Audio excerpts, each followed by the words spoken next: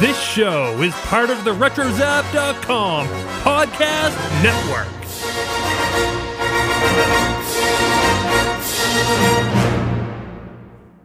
And welcome everybody to a special episode of the Animanicast. Don't buzz in until you can say the answer. The answer? Good answer! Very well. The answer is what? It is? What was the question? I don't know. Then don't buzz in. I didn't buzz in! Then you can't answer the question. Do you think this is funny? Yes!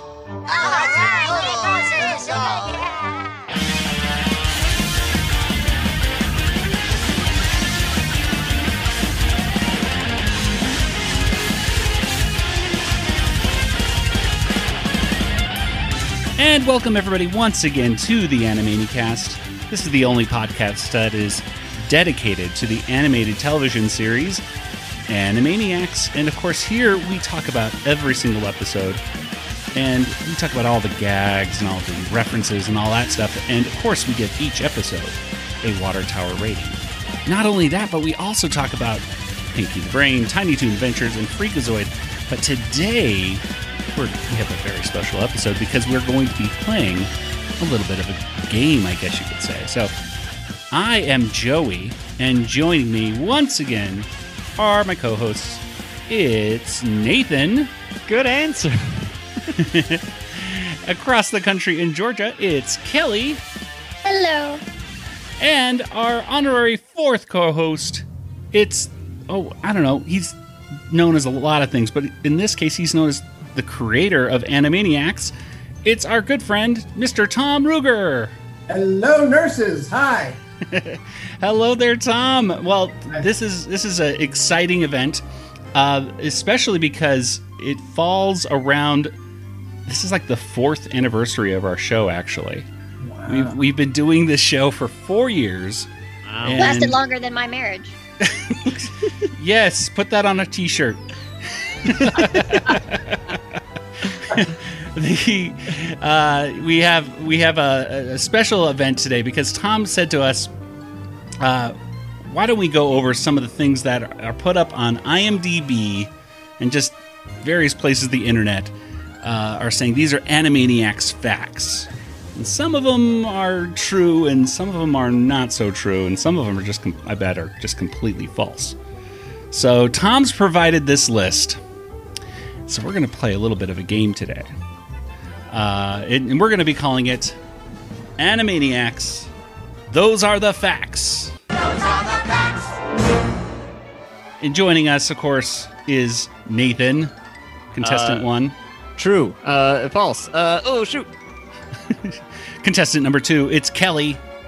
I'm not answering any questions. I'm watching Baywatch. And, of course, the creator of Animaniacs, our special judge to find out fact from fiction. It's Mr. Tom Ruegger.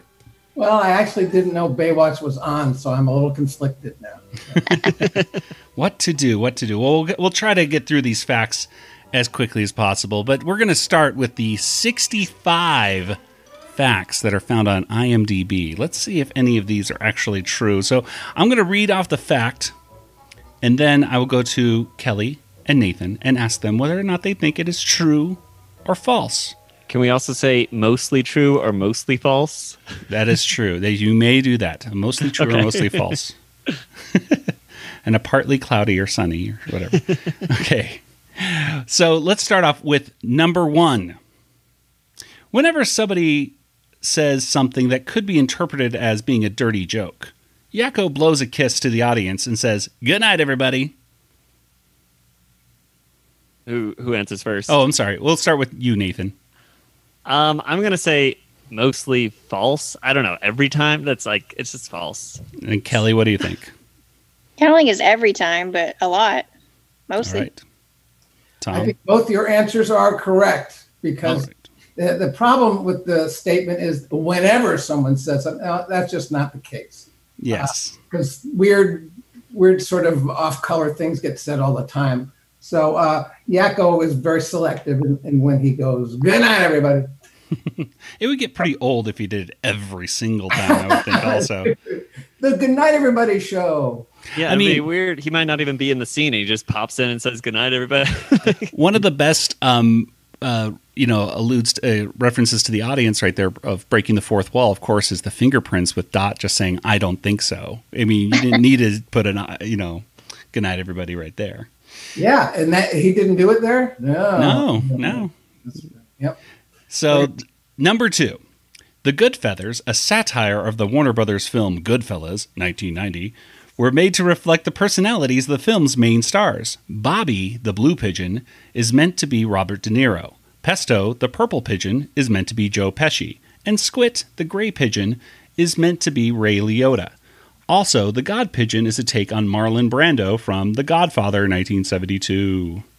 What do you think? I'm going to say true, although I'm trying to think of the pigeon's colors. So he's just saying all true, I'm Kelly? going to say all true. Yeah, I think it's true. Ding, ding, ding. Correct. Very good. Excellent, excellent. That big buzzard was just threatened by our acting versatility. And our good looks, right? Yeah, get used to it. Us stars gotta put up with stuff like this all the time. Hey, Bobby knows this industry. Hey, what'd I do? Nothing, I just felt like whacking something. This next one right here says is a topic of importance, of course, to Kelly, because it says executive producer Steven Spielberg came up with the idea to have an original musical score in every episode. Kelly, for this case, let's go with you first. I think that's true. All right, Nathan, I'll say it's false. just to be different. Yeah, maybe I can start winning. And the answer is Nathan is correct. Oh, no. Because you see, and it's really, it's sort of in the way the statement is written, but executive producer Steven Spielberg came up with the idea. The fact is, we came up with the idea of doing a full score back in Tiny Toons days. And I wanted it, everybody wanted it, Steven wanted it, so we all wanted it. So this wasn't a new idea for Animaniacs' original musical score. This was just continuing the process. So I'd say the statement is basically false. All right. Next we have, during the theme song, the characters proudly announce that we have pay-or-play contracts. This is a Hollywood term meaning the performer is paid whether or not he or she plays. This was a big deal in the days of contract studio players. Kelly, let's go to you once again. Do you think that's true or false? I think it's false because I don't think they get paid whether or not they play. I think they only get paid if they play. Okay. Nathan, what do you think? It's phrased weirdly, I think. It is phrased weirdly. I'm going to say it's true. I think they do get paid whether they play or not. All right. And I think the rest is right. I don't know. Well, Tom would know because, of course, he was being the producer and everything of the show. Were the Warners, where it was like Minerva Mink, for example. She wasn't in that many episodes. Was she paid even in the episode she was not actually playing on screen? Well, let's keep in mind, this is a lyric from a song. So there's no, any truth to anything here. We have pay or play contracts. That's what the characters are saying, but that's not, in fact, how they were being paid because they're just cartoon characters. The reason the answer to this question is false. It is not true, and there's a reason. There's only one part of it that's not true, and it's that this was a big deal in the days of contract studio players. This actually did not exist during the days of studio contract players. This is pay or play started in the 80s and 90s, and the contract studio players were in the 30s and 40s. That's the mistake here. Yeah, when Judy Garland would just work for MGM or something like that, and that's it. She would get put on suspension for not playing, and she would not get paid. So they didn't have it back then. Okay. Next fact.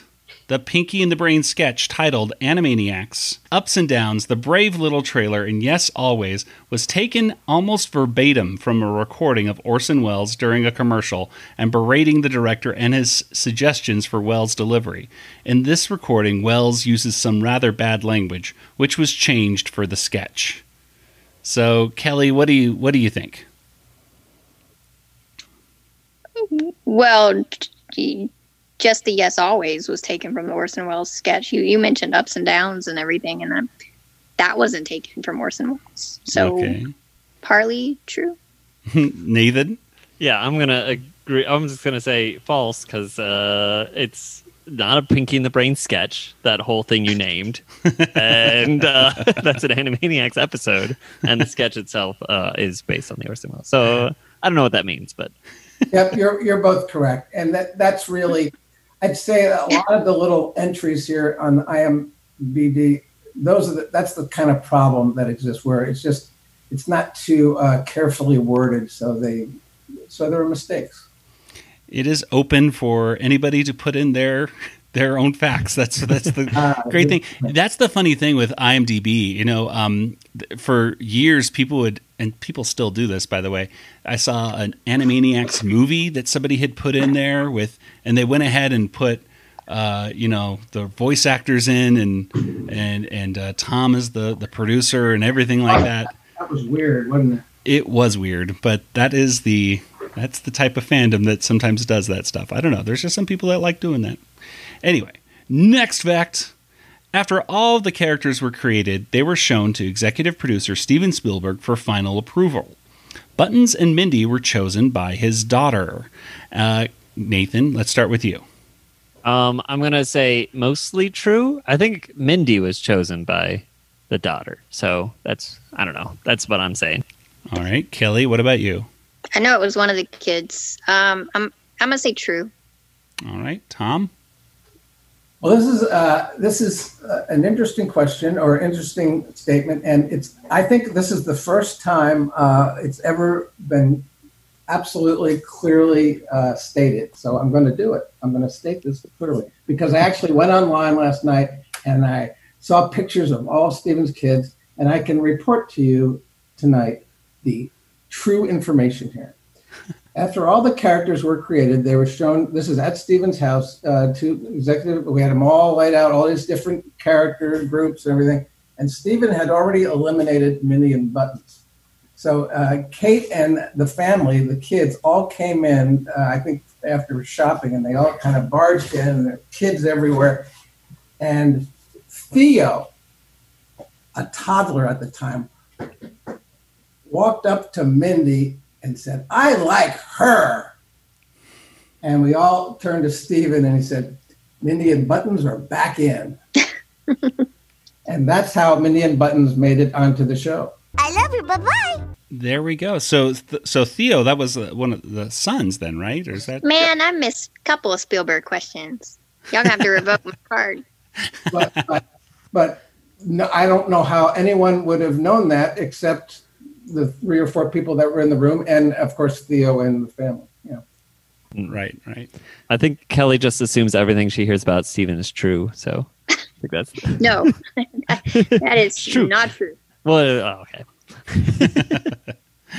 Well, let's go to the next one here. Writer and producer Sherry Stoner created Slappy the Squirrel after her friend and fellow writer John P. McCann made fun of her career playing troubled teenagers.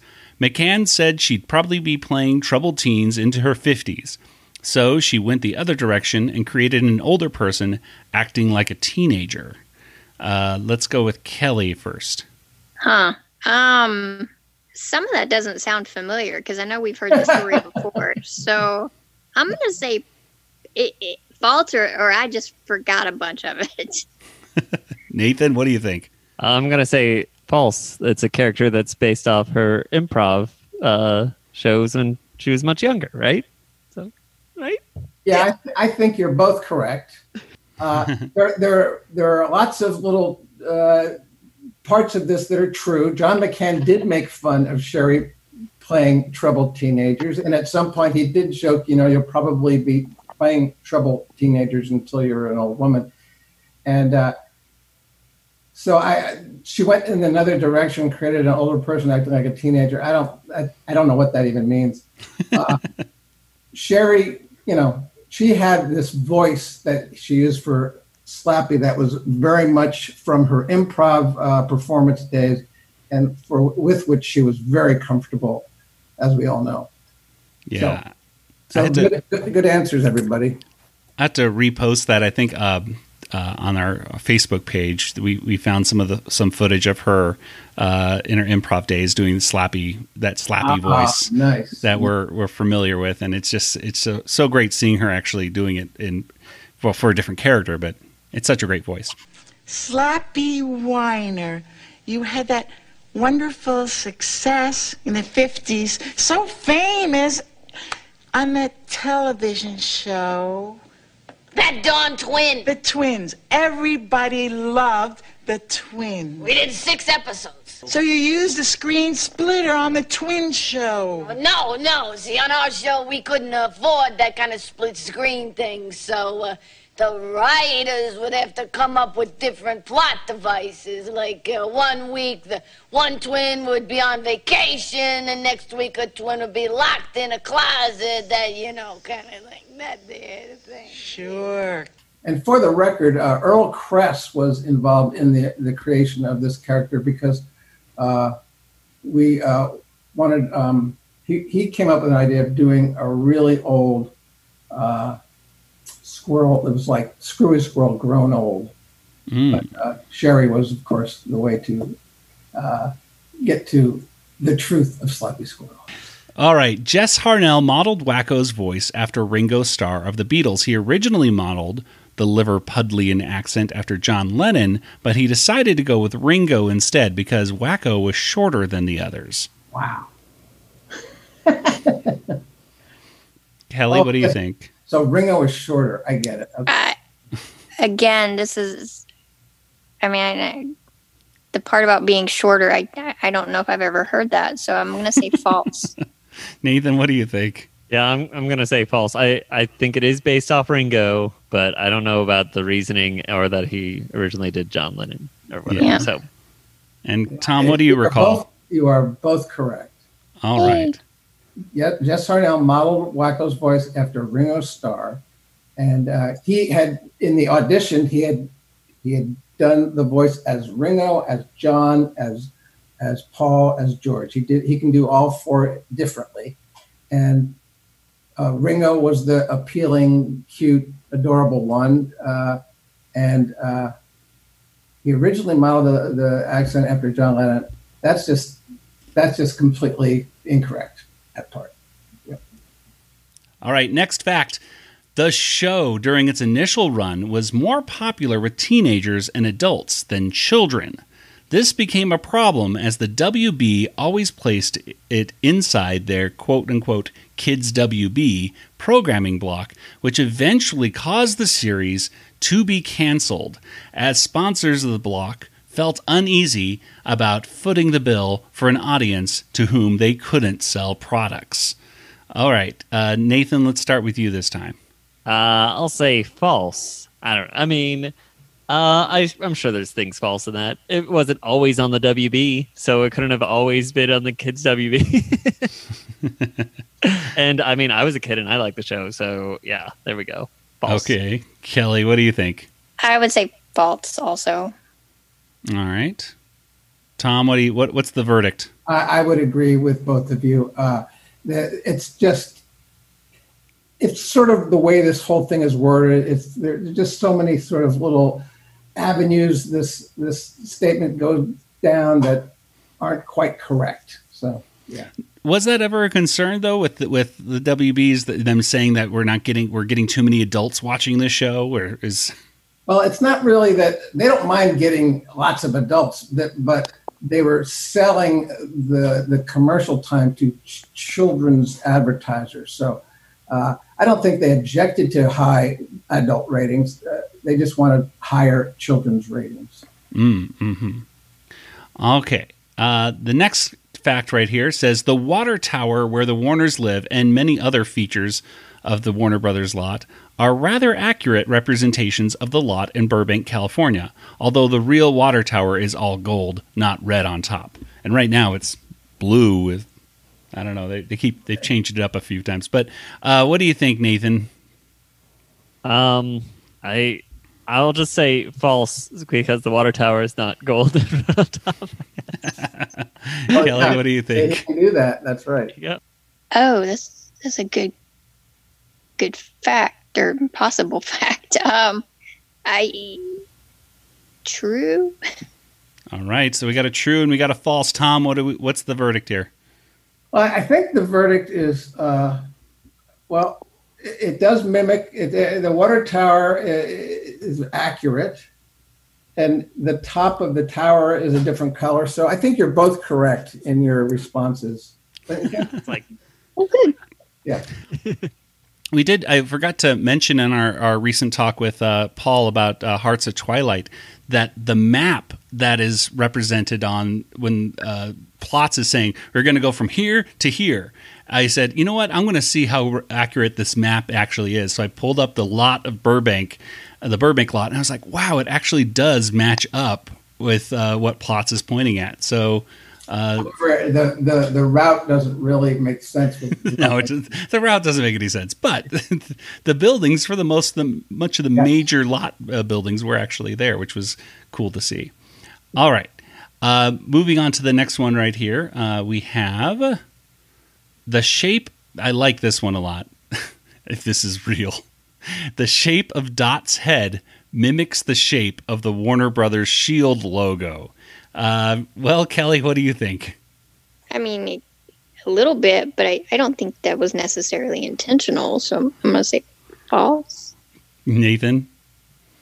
I'm going to say true, but only because it doesn't say it intentionally mimics the shape of the Warner Brothers head. I also agree it was not intentional, but it somewhat looks like it, I guess. Again, I think you're both right. I mean, Kelly said, yeah, but it wasn't intentional. It was not intentional. And the Dot's head shape is similar to the shape of the shield, but probably the word mimics isn't quite right. I don't think she's mimicking it. Yeah, you didn't have that in mind when designing the character. Yes, that is correct. Okay. The Wheel of Morality segments were created to fill time when an episode was running short. Nathan, what do you say? I think they were created to be funny and to be enjoyable things. Tom likes that answer. Okay, I don't think that was the purpose. So, yeah. Kelly, what about you? I think that's true. I think that's partly why they were created, was to fill in some time, but also they were funny. All right, Tom, what do you say? Yeah, I don't think they were created to fill time. They were created modularly. We created them all at once, and we were going to have them maybe in every show. So they weren't there to fill in time. What happened was they were too long to be used enough. We had a lot of answers that we could plug in. So, but as you might remember, the whole show, we didn't organize the show as half hours. We just made a bunch of shorts, and then we just like checkerboarded them like a puzzle. We put them together. So they were really created to entertain. Yeah, I think it was a great parody of the lessons that you would see at the end of G.I. Joe or He-Man or She-Ra or things like that as well. Those were always so. Oh yeah, He-Man. That's right, kids. Don't play with firecrackers. Yeah, exactly. All those great things at the end of the lessons. I have a question. I was thinking about Wacko's Wish the other day.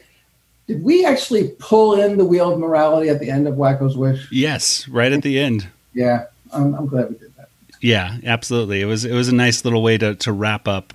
Never give up hope. Yes, exactly. So this next fact I thought was pretty interesting, if this is true. Deanna Oliver came up with an idea for a gecko character that eventually became the Geico Gecko. Nathan, what do you think? I'm true. I mean, I don't know. I think she's talented. I don't know. She does like making animal characters. Kelly, what do you think? I have no idea. So I'm just going to go with opposite of Nathan and say false. All right. Tom? I so wish this was true, because then maybe Deanna would be like this super powerful advertising dynamo and, own the world. Deanna Oliver did indeed come up with an idea for a gecko character. It was called Gecko and Chuckwalla was the name of the duo. And I think we even drew something for those two characters, but they did not make the first cut. And, that's so if Joey drew a gecko character someday, in his life at some point, I think we could say that Joey's gecko character eventually became the Gecko. Exactly. Well, I think Deanna should cite this as a source and file a claim against Geico. She could really make out. That's beautiful. Insurance against that. Exactly. Boy, oh boy. No, so unfortunately, that I don't think that's true. It's not. But sorry, Deanna. Sure, Deanna wishes it was true. Yeah. Well, this next one I thought was quite interesting, and I've seen this listed in some other websites as well, that Sir Patrick Stewart was considered for the role of the Brain, but he was busy acting as Captain Jean-Luc Picard on Star Trek The Next Generation at the time. So is that true, Nathan? I mean, was he considered? I don't even know what goes into considering someone, so I'll say true. Like, oh yeah, we could do that. And Kelly, what about you? What do you think? I'm just going to go the other direction again and say false, because I really can't see him even being the Brain, but maybe there was some remote consideration at one point. All right, Tom, what do you say? I wish I could answer this properly. I'm pretty sure this is false. However, maybe somebody said at some point, well, you know what, maybe Patrick Stewart would be good. And other people said no. And does that count? I don't know. So I know that the role of the Brain was pretty much locked up after the very first audition of Maurice LaMarche. Mm-hmm. Yeah. And you shared that audition audio with us, and he really did sound like he nailed it from the first take. Like it sounds exactly the way. Yes, always. I'm past that. Yes. Gee, Brain, North, what do you want to do tonight? Same thing we do every night, Pinky. Try to take over the world. Well, let's go to the next one. I think you kind of alluded to this one here before, Tom. It says Slappy Squirrel was originally an older version of Screwy Squirrel, but the creators couldn't get the rights. Sherry Stoner liked the idea of an aged cartoon character because an aged cartoon star would know the secrets of other cartoons and quote-unquote have the dirt on them. Stoner's voice for the character impersonates Penny Marshall. There's a lot of different things that I think you could have two or three votes on this. Yes, no, yes. Right? Yeah. So let's start with: is it Slappy is an older version of Screwy Squirrel, but they wanted to do an older version of Screwy Squirrel, but they couldn't get the rights. Let's start with that one, Nathan. Yes, no. I'll say no. And Kelly? No. And Tom, let's start with that. You are both correct. We did not want to get the rights to Screwy Squirrel. We wouldn't, we didn't need to get Screwy Squirrel. Okay. Yeah. All right. And so that Sherry liked the idea of an aged cartoon star because she would have dirt on or secrets on other cartoon characters. What do you think about that, Nathan? Sure. Why not? Say mostly true? I don't know. Somewhat true? Kelly? I think it's true. You're both right. I mean, sure. I mean, sure. Sherry has certainly taken the whole concept of, he reminds me of a very young Peter Potamus. I mean, she's done that sort of stuff a lot. So I think having the dirt on the characters would appeal to her. Now, is she impersonating Penny Marshall? Nathan, what do you think? Not directly. I don't know. Yeah, Kelly, what do you think? I don't think so. No. Tom, what do you say? You guys are good. You're correct all around. I don't ever recall Penny Marshall's name being brought up vis-a-vis Slappy. All right. Okay, this next fact I've seen in a couple places as well. When Tom Ruegger created Buster Bunny for Tiny Toon Adventures, he wanted to create a catchphrase to parallel Bug's "What's up, Doc?" And all he could think of was the old vaudevillian standby, "Hello, nurse." But that made no sense for the character, so now the phrase is used by Yakko and Wacko when greeting Dr. Scratch and Sniff's attractive assistant or any desirable woman. Nathan, what do you think? I think true, although also Dot says hello nurse sometimes. Okay, Kelly? I will with true too. All right, Tom, what do you say? Was this gonna be Buster's catchphrase originally? Yes, it was invented in the manner in which they describe it. However, the reason I say that, this statement is not fully true is they say all I could think of apparently was the old vaudevillian standby, "Hello, nurse." So my question to this, whoever wrote this statement, is, please, can you show me anywhere in the history of vaudeville where anyone ever said "hello, nurse"? Because it literally doesn't exist. So, I mean, yes, there were nurse sketches in vaudeville, but "hello, nurse" was not a catchphrase that, it was literally, "What's up, Doc? Hello, nurse." That's the connection. Yeah. Okay. Yeah, that did seem a little off. Like, okay, sure, buddy. Anyway.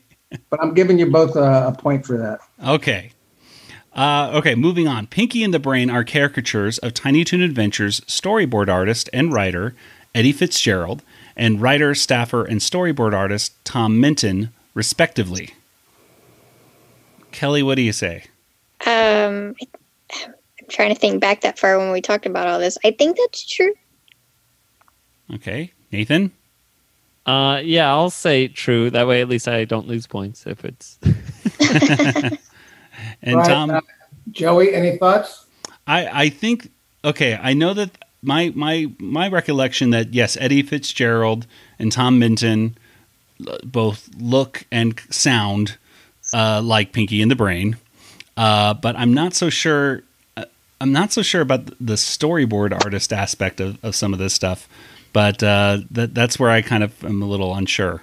Perfectly correct. All right. 100%. I didn't realize that they actually did storyboards as well for the show. So yes, they were all. And Eddie was also a director of Tiny Toons. All right, going down the list a little bit, we have a next one here. It says, the character of Minerva Mink was scaled back because the network censors deemed her too sexually suggestive for the show's intended audience. Nathan, what do you say? I'm going to say false. I don't think it was the censors that scaled her back. Yeah. All right. Kelly, what do you say? I agree that it wasn't the censors. Okay, Tom. You are correct. You are both correct. It was both Gene McCurdy and Steven thought, let's focus on the other characters. This Minerva's maybe too Marilyn Monroe-like for our intended audience. I know there was some cleavage that was erased from some shots of Minerva. Was that Gene McCurdy saying to get rid of that, or was that a censor's thing? Do you remember? She may have had a conversation with the network, but I know that Gene said, you got to pull this back. So we went through a few shots, and the poor folks at Star Toons had to go in there and scrape off some Xerox black lines to cut down the cleavage. All right. Let's go to now. this is, I don't know about this one right here. So I'm going to ask you this one. Throughout the series, Dot Warner's voice gets slightly deeper each episode. And it is also evident in the movie Animaniacs Wacko's Wish. This was Tress MacNeille's idea, as she thought it would be a good idea to have the Warners age and have Dot go through puberty. Nathan, what do you... I'm sorry, I couldn't even read that one with a straight face. Nathan, what do you think? Obviously, it's 100% true. No, I'm going to say false. Kelly, what do you say? False. Okay, Tom.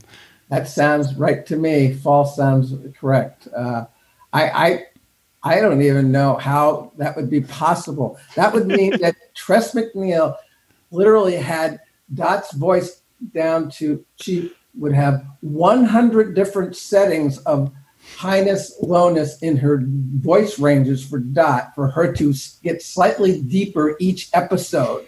She would also need to know which order the episodes would go in when recording. We didn't even know that when you were creating the segments, like which episode this would go to. So yeah, and the fact that this would be a sign of her showing her puberty, I'm stymied.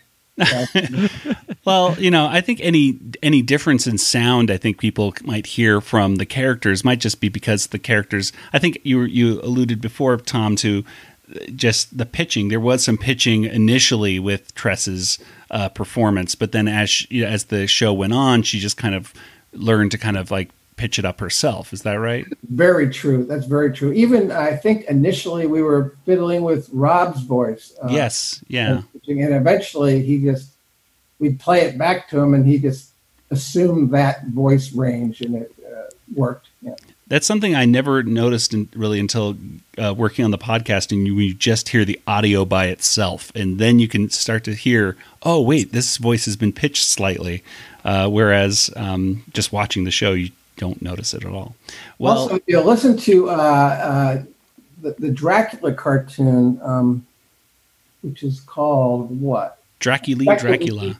Sorry, yes. Dracula. Rob's voice for Yakko there it's a little bit nasally too. He in those first couple of cartoons he really put it up in his nose, and he dropped that pretty fast. Mm-hmm, mm-hmm.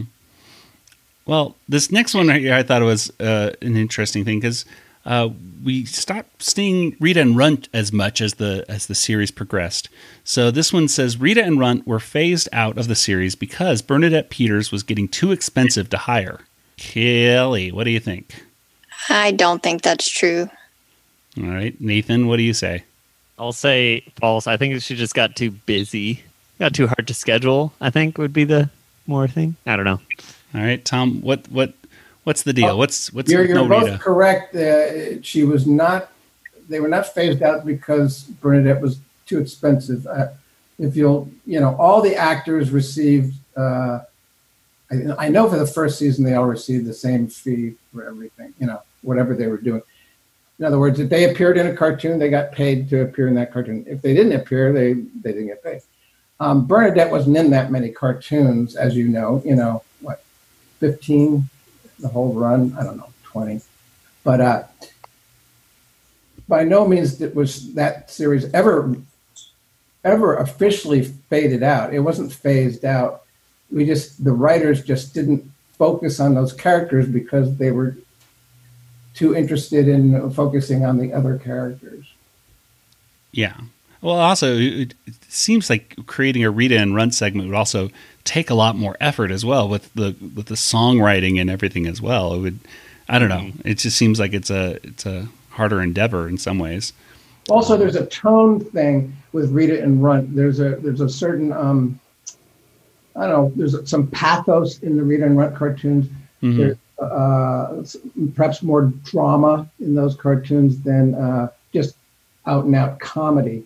And I think a lot of the writers on our team just really like to go for the jokes, and Rita and Runt probably had a little bit fewer jokes. All right. I'm going to move down just a little bit more here. to this next fact that I thought you might be able to clear up. Dot was modeled on, among others, Gilda Radner. All right. Nathan, what do you think? Is Gilda Radner an influence on Dot's character? No. I'm going to say no. It's a WB icon. Of course. And Kelly, what do you think? That's a tough one. Maybe a little. All right. Tom, what was Gilda Radner in your head when you were putting Dot's character together? No. No. No, Gilda Radner. I mean, we all love Gilda Radner, but I just don't see that as being part of the process. Next fact right here. The CEO, Thaddeus Plotz's last name is Yiddish for explode. Nathan, what do you think? How's your Yiddish? Plotz means to throw down in Yiddish. You plots it, and that's what I'm going to say. All right. Kelly, what do you think? Oh, I know Plotz means sit in German, according to the lady who helped us instruct our German Shepherd. But I don't know about Yiddish. No. False. Okay. Tom? You're both right. I don't think I'm positive that Thaddeus Plotz's name in Yiddish means explode. It doesn't mean that. It means, as Nathan indicated, to faint or collapse or sit down or. Nice. I was just guessing. Yeah. I mean, I heard in the producers, Mel Brooks, the producers, the musical, there's a line, we'll drink schnapps till we plots or something like that. And I just say, oh, of course, yeah. Context clues doesn't mean explode. So, but any idea who the name though, Thaddeus Plots, like how did that name, do you have any reference of how that name came about though, Tom? Yes. I originally called it Thaddeus Putz, and someone above me said, no, that means like maybe your butt or your other male part. And so then we switched it to Yutz, and there was a problem with Yutz, and ultimately Plots didn't create any havoc. Well, Yiddish words are there's a lot of funny sounding Yiddish words too. Beautiful. It's beautiful sounding word. I love, oh man, just gorgeous.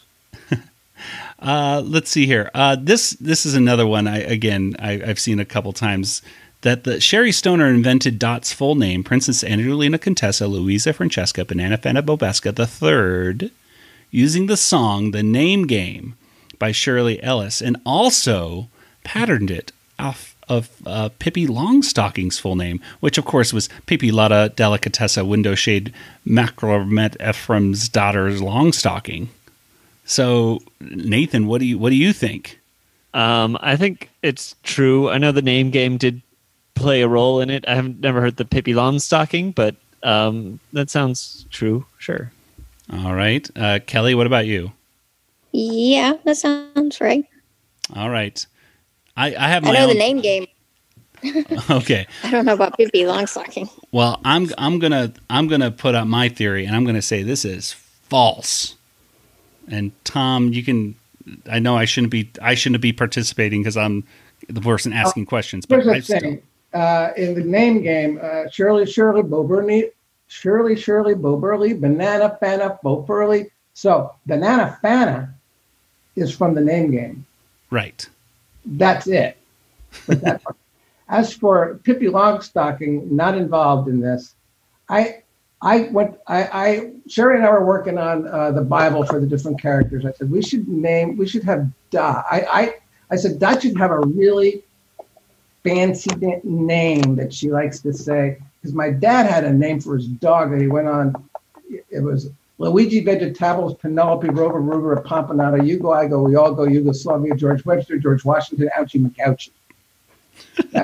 So I explained that to her, and she said, "What? Wait, what?" And she started writing stuff down. And so I think my dad's neighbor's dog was one of the inspirations for this. That's where I think, and I don't know if Pippi Longstocking came into that at all. I don't look at that name. That's a tough name. Pippi. Yeah. What the? Oh and we're still waiting for Plucky to be included in the name game, but I don't think we'll ever hear that. Okay. The Animaniacs theme song is a satire of This Is It from the theme song, The Bugs Bunny Show. This is it. You know that song, I believe. Yeah. For example, Bugs and Company sing, "No more nursing, rehearsing a part. We know each part by heart." That part. The Animaniacs sing, "The writers flipped. We have no script. Why bother to rehearse?" Nathan, what do you think? I'm just gonna say false. I don't know how that came. I don't know. I don't see the connection. Okay, Kelly, what do you say? Yeah, I say false too. All right, Tom. You are correct. However, I'm going to throw other one.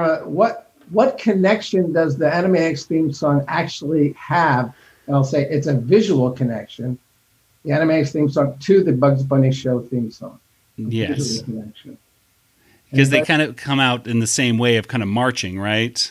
Yeah, that last shot where they're kind of walking across the stage is a parody of the Bugs Bunny Show. Yeah, I don't know why the writer of this decided to pick out the writers flipped that specific part right there, because I think the word rehearse is in both, so they felt rehearse. No. Okay, there we go. So, by the way, if there's any editors out there that like to edit IMDb, please edit these. Okay, just delete them. Just I don't know what.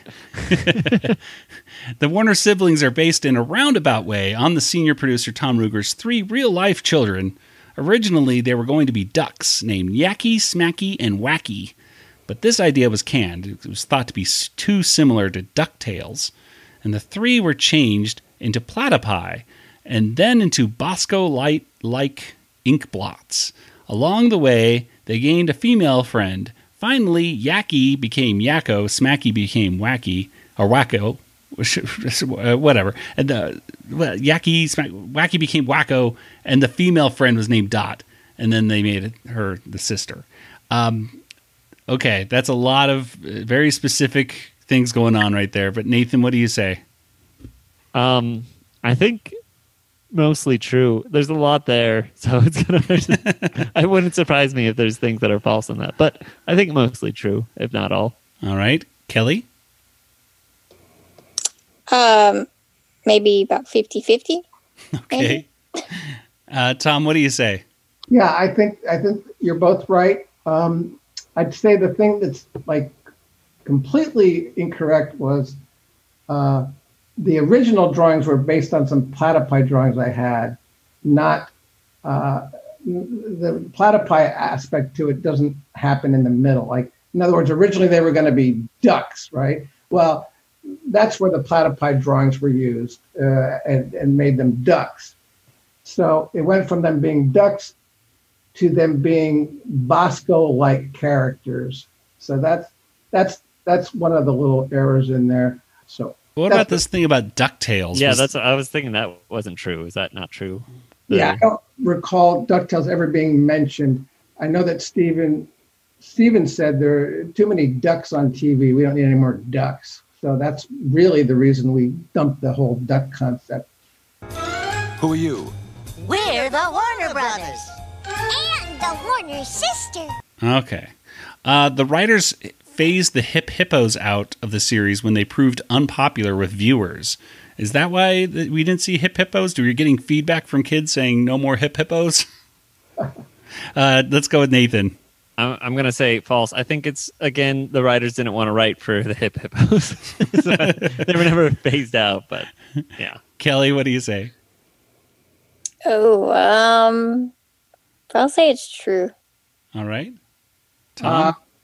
In this case, I think Nathan is correct. The writers just couldn't muster the energy to write for the hip hippos, so that's why they didn't continue.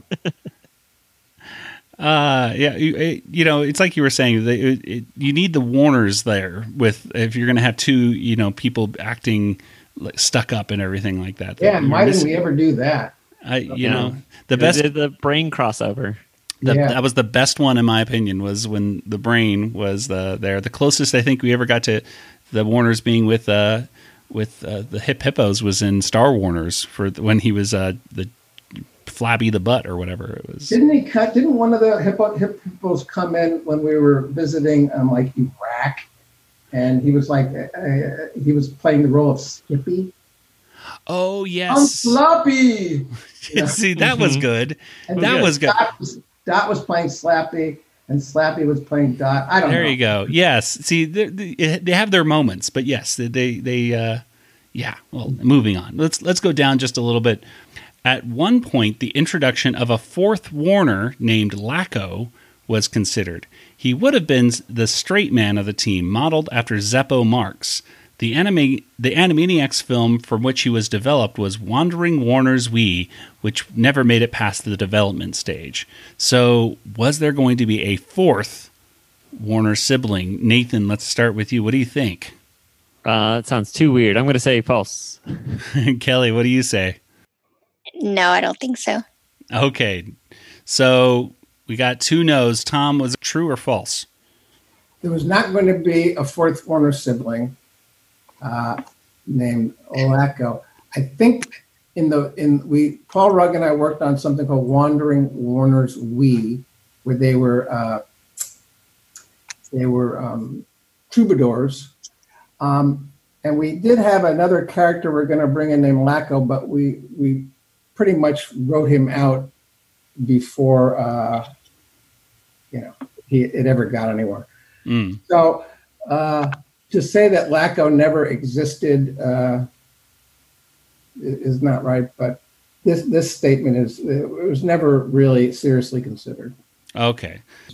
So that'll wrap up the majority of those questions right there off of these, the IMDb. Some of these are I think people are reaching for stuff, but we do have some questions right here for Tom, and we have quite a few. So we'll get to a few of them today, but we're going to hold on to a bunch of them because Tom, of course, we're going to have you back on the show, Tom. Why not? If you'll have us. Edit me out a little, too. We edit you out of every episode we do. Oh, good. Yeah, exactly. Tom, many people don't know this, but Tom is actually on every single episode of the Animanicast, constantly talking in the background. But we through my magic of editing, I'm able to mute him. And he's actually, we call it directing. He's directing each podcast episode. But it's just, The world is a better place for your editing. Well, let's go to our Discord server. You can join the RetroZap Discord server by going to discord.animanicast.com, and then you can join the conversation over there. But we have this first question here from Yakomon.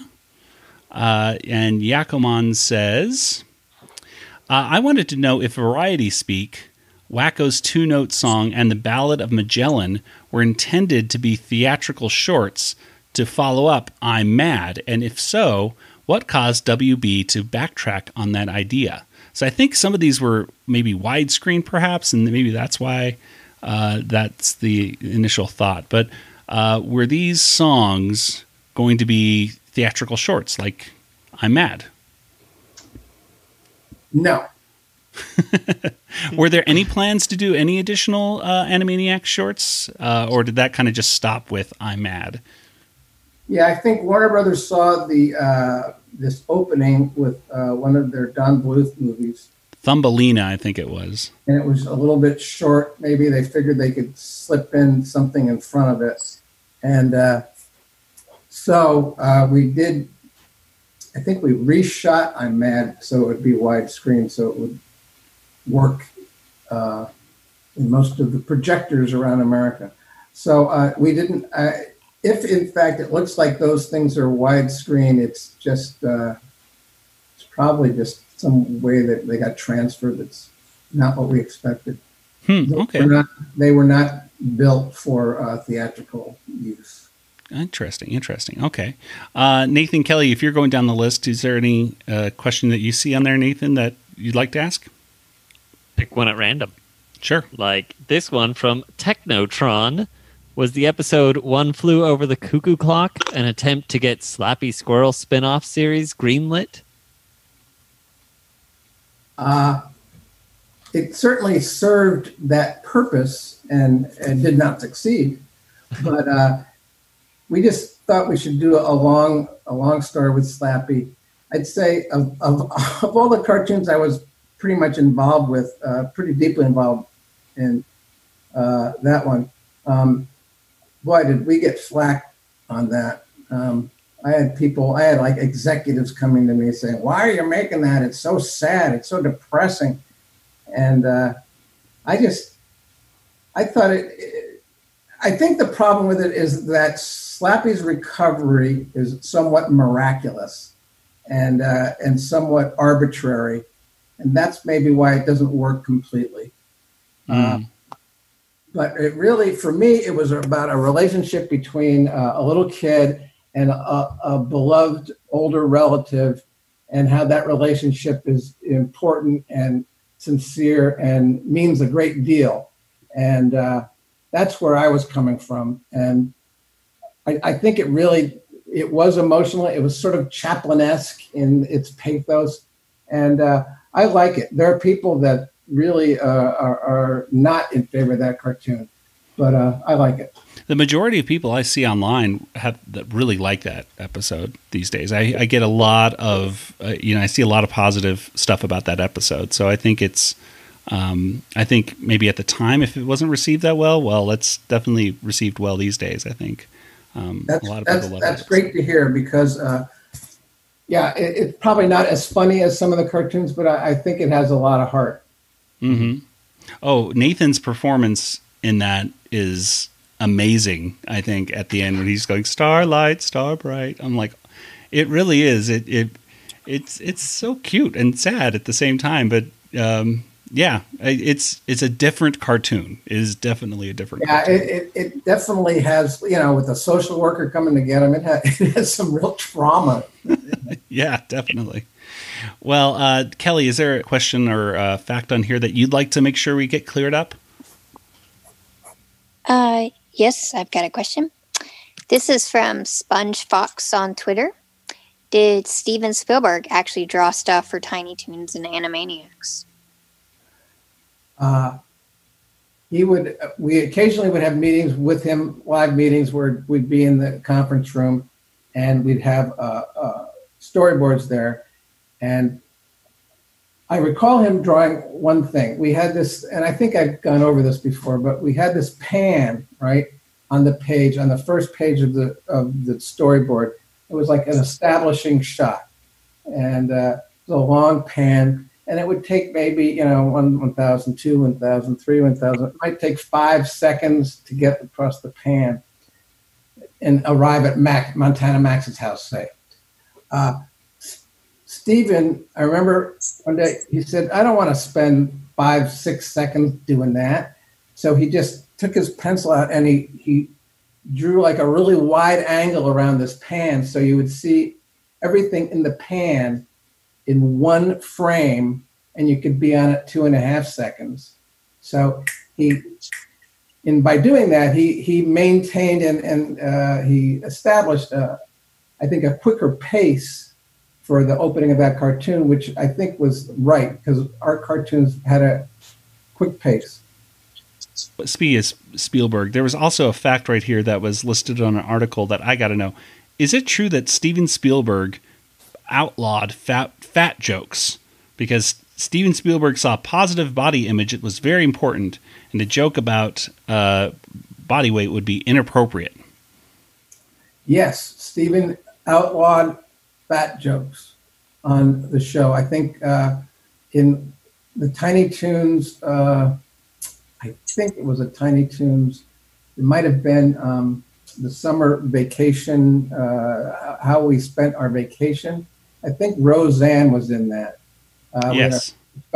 Overweight Roseanne. And I think she may have fallen off a balcony or something. So we saw that. I remember watching it with him, and he said, "You know what? I think we should be done with the fat jokes. I don't think we should do any anymore." And one or two might have snuck in after that, but I remember that was the moment that we said, "Yeah, let's stop." Although we're going to be reviewing an episode of Freakazoid, which includes the segment Fat Man and Boy Blubber. So I don't know. Well, see, that's a different series. Okay. And notice there weren't a lot of Fat Man and Boy Blubber sequels. No, there weren't. And they weren't totally made fun of. They weren't. They're somewhat respectful of them. He wanted to eat he wanted to have snack on the kids' snacks though. He said, "Come on, let's have some of those Twinkies." Yeah. That was Mark Drotman played that character, and he was a writer on Hysteria. Very funny man. Okay. Well, I think it's time to wrap things up, I think, for today. But, of course, we're going to have Tom back on. And so if we did not get to your questions or anything, don't worry, folks. We'll be locking them in the vault in our own little water tower until Tom's back on. And yes. Oh, should we talk about that? No, Nathan? we'll get it next time. We already know it's true, but... Okay, no. Okay, Nathan, go and tell him. I think it's time we tell. This is a theory, by the way. Nathan came up with this theory, and it's got to be true. But here we go. All right, so the Animaniacs are actually a spin-off of Doctor Who. The Warners are Time Lords who are able to travel back in time with the use of their TARDIS, which looks like a water tower. Very good. And they really do. They travel all through time, even forward. And I like that. And I really think we are. Aren't we all secretly time traveling? Yeah, we're just going 1 second at a time.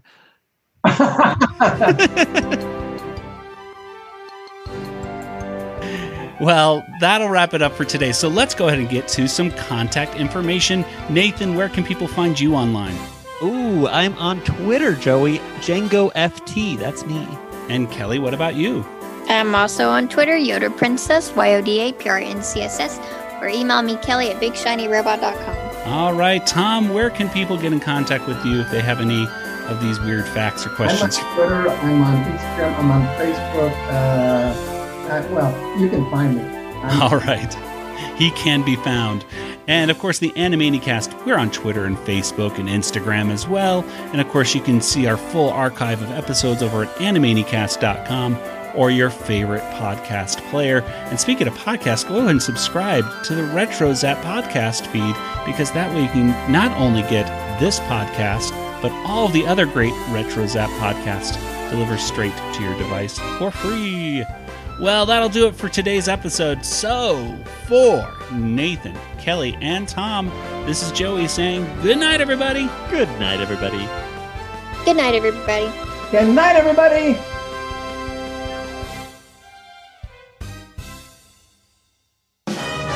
This podcast is not endorsed by Warner Brothers or Amblin Entertainment and is intended for entertainment and information purposes only. Animaniacs, Tiny Toon Adventures, Freakazoid, the Warner Brothers logo, all names, pictures, and sounds are registered trademarks and/or copyrights of their respective trademark and copyright holders. All original content of this podcast is the intellectual property of the Animanicast unless otherwise indicated. Isaac Newton. Wait for the question. Isaac Newton? Didn't you hear me? Yes, I did. Good answer.